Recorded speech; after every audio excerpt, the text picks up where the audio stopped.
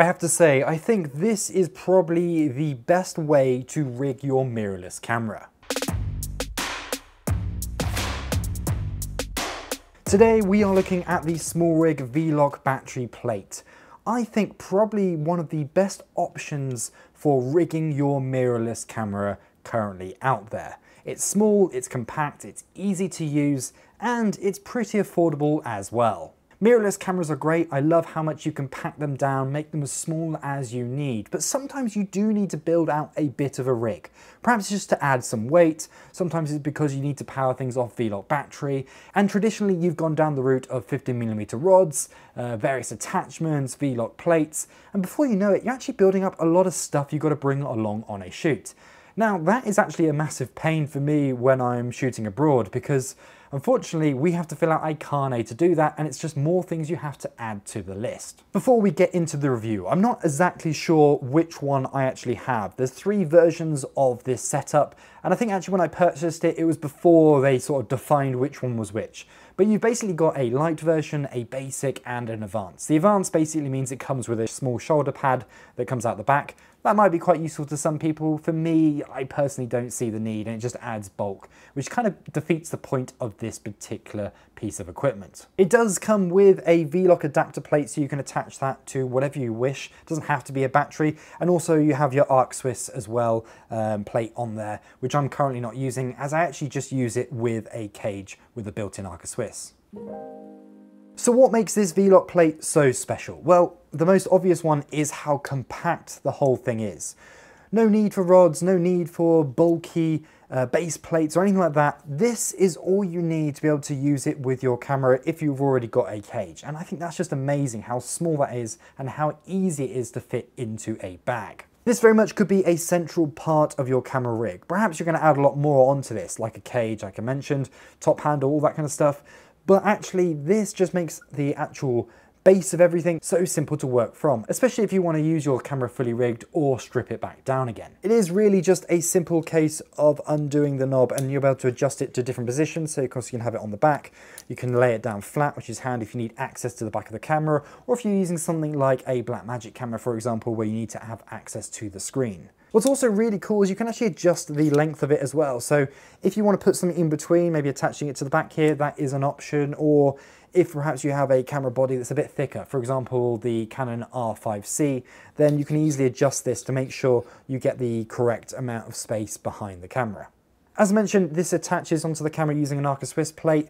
You can use obviously a camera cage that has one built in, and I think that's how I would recommend using it, because it just makes life so much easier. Flipping between this and your V-Lock setup and then to a Ronin setup is incredibly easy with this particular rig. It actually just has 2 locks, one for the position of that as well as the one for the arc Swiss on the front there, and they're easy to access and easy to tighten up and undo when need be. As I mentioned, you do get an adapter with the V-Lock, so you could use the V-Lock for non-battery things if you really wanted to. Perhaps you have a wireless transmitter that you'd like to be able to quickly attach and remove, or whatever it may be. But to be honest, for me, the V-Lock is for the batteries. That's the reason I want that there, and that's how I exactly use it. In terms of build quality, it's just really well made. It's all metal, the knobs feels great, the buttons feel good. I don't feel concerned that this thing is going to break very easily at all.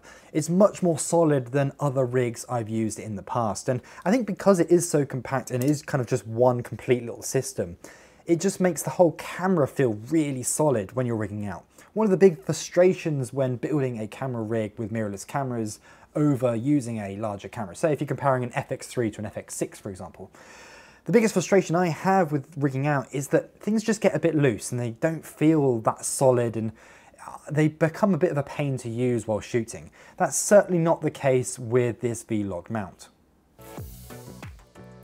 Although this is really great, it isn't perfect. The one issue I really have with this whole setup is the fact that this button right here is very easy to accidentally press. There's been several times where I've just knocked it and it has loosened the battery and the battery's actually come off the back, and that is not really that great. I wish the button for this was in a different position, just making it a bit harder to press.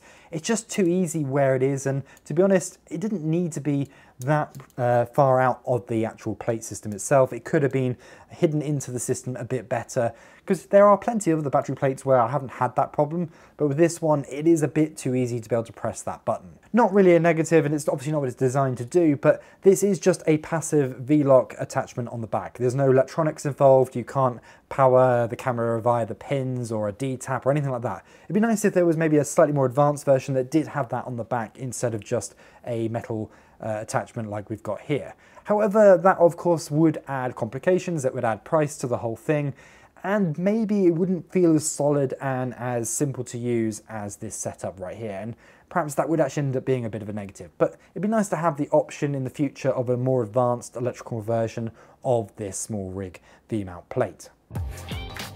What's the alternative options to using this? Well, it really just comes back to using rods and various sort of 50mm rod plates and battery adapter plates that you can get. As I mentioned, if you want something with D-taps, then this isn't the way to go. Other than that though, I don't think there's really any particular competition for this device. So who's it for? Well, I think anyone with a mirrorless camera that does like to occasionally rig, this is ideal, especially if you do a lot of traveling or you want to keep your kit small, or you don't maybe want to use a rig all the time, but occasionally it could be useful to run off V-Lock. For anyone out there like that, this is an ideal option to go for. It's not spending too much money on a system, it feels solid, and it is super compact. All great things, so it's not a waste of money if you went for one of these. As I mentioned already, I do highly recommend getting a cage with an Arca Swiss so that you can just easily slide this on and off. It makes life so much easier and it really does complete the whole setup. If you like the sound of this, please use my Amazon link down below, as it massively helps out the channel. And also while you're down there, also like and subscribe to the channel for plenty more videos about pieces of kit just like this.